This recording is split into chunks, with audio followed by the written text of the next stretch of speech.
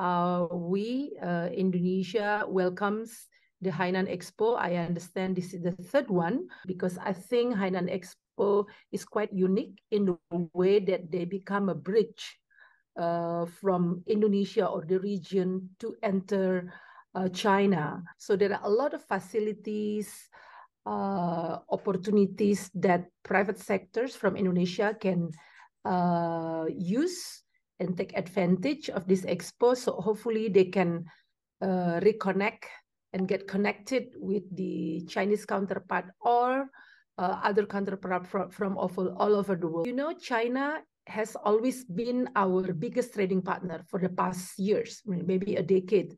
So we have very good trade relationship. We have also increasingly have a better investment relationship. So I think our expectation is quite high.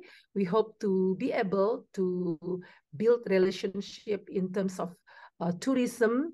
We want to use the opportunity also to meet with the official, how we can start again post-COVID to have a business together, not only people to people, which is business in this regards, people to people for tourism, for example,